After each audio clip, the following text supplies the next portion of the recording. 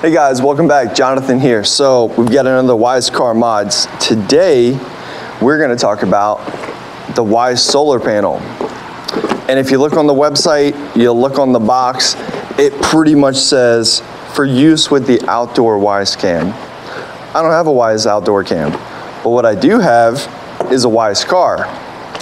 And what I also have is a Wyze power bank with a micro USB plug, which just so happens to be the same as the micro USB plug on the Wyze Solar Panel.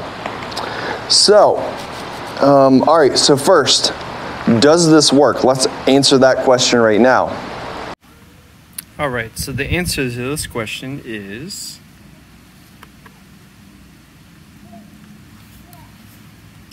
yes. You can see we're getting the blinking. Probably hard to tell on the camera, but I am getting the blinking on the last one. Let's try one that's a little different, like a different brand. Got this one's almost completely dead, if you can't see, but it is definitely blinking.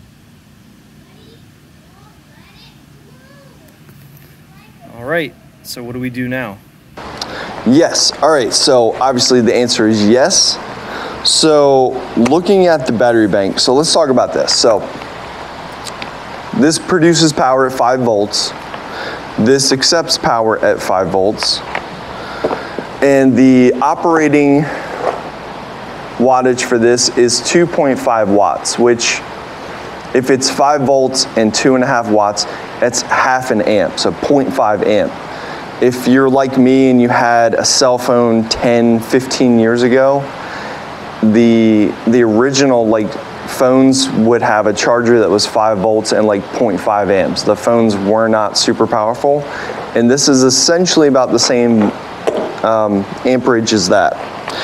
Now on the other hand, your Wyze power bank accepts 5 volts 2 amps into the input in the micro USB, which is 10 watts. So yes, it works. It is 4 times as slow as plugging it into a wall outlet and charging it, but it will actually charge it. So the next question is, how does this fit on here? Well, I was looking at it, and we'll zoom in here in a little bit closer, but it looks to me like if you had it hooked on this last rail, you might be able to even fit it under that first one. So there's an opportunity, I think, where we can put this on the back of the Wyze Car.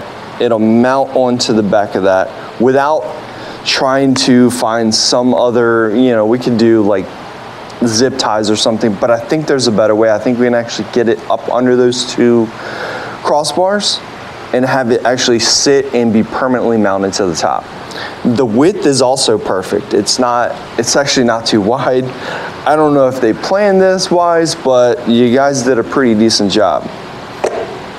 So, all right, so we know it's gonna work. We'll go ahead and check on that. Let's talk about the battery bank again a little bit more in detail. Because for the Wyze Car, it has 10,000 milliamps, which is a really big battery size. You've got a USB, micro USB input of 2 amps, which is 10 watts. You can also use the USB-C as an input to charge it, which is also 10 watts. Now the differences come when you go to plug it into other devices. So your Wyze Car runs on 5 volts, 2 amps by default. I had to get another one just so we can start over again with modifying it. This one obviously has bigger, and it's got a separate battery for running it. So it uses 10 watts to run. Obviously, we're gonna try to see if we can tap into some of this other potential in the future, which is having the USB-C try some of these higher voltages, which is, it could run 9 volts at 2 amps, which is 18 watts, or 12 volts at 1.5 amps. So you can basically try to maximize the voltage coming out of this thing so that we get more watts of power, which would be ideal if we're trying to direct that power directly to the motors and then use either another charger to run the 5 volts to do the camera, or if there's a way that we can tap in and use 2 of the 5 volt USBs. We're gonna try that in a future video as well. All right, so back to our camera. I'm sorry, back to our Wyze solar panel. So let's go ahead and see how we can mount this on here and how we can plug it up. All right, and we're back. So now we're gonna go ahead and get this one set up. Obviously, this one, for now, we'll just call baby brother because he has not been modded. Obviously, you can see how much smaller it is compared to, I would say probably this one's one of my favorite ones just because of just the sheer size. We'll talk about the straps in a little while, probably in a different video, because I've seen online and I've experienced it myself that these straps don't last that long. So we've got a solution for that coming for you guys. I've been working with Justin, who is gonna get us some custom printed, 3D printed straps, and also some custom 3D printed wheel mounts even, so we can put on anything on the 110 scale size. And as soon as I get them in the mail, we will be doing another video where we talk about how we get it done. And again, I will take any feedback that you guys send me. If you want me to try to do different kinds of mods, I will absolutely do it. But for now, let's go ahead and get this put together because we're gonna see if we can mount this solar panel. And you're just gonna join it with me. I mean, I haven't tried it. I just think it'll work. And I mean, let's be honest, we're gonna make it work just like we've done with all the other mods. All right, so let's just, I think we're gonna do it like this. So here's my thought. So this solar panel has like a little lip on it, and it looks to me like the little lip will fit right in there. But obviously it needs to go a little farther, so we're gonna try to fit it right under there. Oh man, this is gonna be perfect. This is like, you cannot plan this out any better. Like, can't be any more perfect. Trying to think the best way to do this.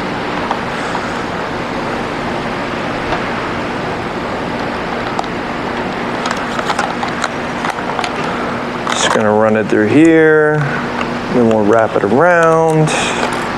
It'll be good, right? It would have been cooler if they had made it in black, let's just be honest. Then it could have matched everything. All right, so this is what we're working with.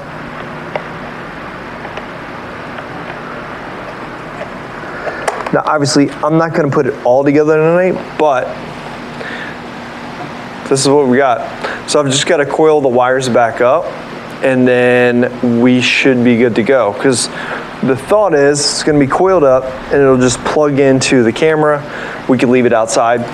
And then, like I said, there's other options you could do with this. You don't have to mount it onto the car. This could, because the wire is so long, you could just mount it outside of your window and create like a, I guess like a docking station for your car if you didn't want to have to plug it up and charge it. It could be mounted outside like it's supposed to be and be outdoors, and then just run inside your window and then just charge the battery bank up. Because essentially what's inside of these outdoor cams is just a LiPo battery. And that's what we're charging here at the 5 volts. And of course it's meant to be weather resistant, but it fits so well. I mean, I think it's such a great idea. So we're gonna make this one work. So I had other plans with just modifying this one and making it different, but I think the route we're gonna go with this one now is gonna be more of like a Mars rover feel. So we do need to change the wheels. Probably won't go with a monster truck wheel, but I think we should get something that reminds us of something like the Mars rover. And then I will take any feedback you guys have on what we should add to this thing to make it more like a Mars rover. Like if we want to try to get some Arduino and like, you know, put some arms or a drill or something on it. Just throw some ideas out there for me. But just the mere fact this does work is awesome. So I'll finish it up and then we'll get another completed picture at the end. And again, you know, if you haven't subscribed and you haven't shared this video, share it with others, because I'm gonna keep doing mods until we mod every car that Wyze has put out there, because as they come out of the box, they're not that great. But if we spend a little bit of time and we mod them, I know a lot of you guys are doing this with your kids, and it's a project, so I will continue working with you guys and, you know, coming up with things that we can do to them. All right, so I will do a little clip right after this, and we'll show you guys the finished product. All right, so I've just finished getting it mounted, and check this out. So what I did is I wrapped it around and I went through this portion here a bunch of times. So when you're looking at it, you don't see it, but what it does is it keeps it from actually moving. So it's solid. I didn't have to add any additional straps, and I found a way to get the additional cord wrapped up. On the back side, I just kept flipping it under the little lip. So it turned out really great. So when we're looking at it from the back, I mean, it really has that Cybertruck feel to it, the flat curved angle on the back. And I think this is gonna work out really well. So we'll do, I'll do some other videos where we drive it around, and I know I've got some other ideas for this. So this is nice. All right, guys, thank you again. And like I said, please subscribe and come back for more.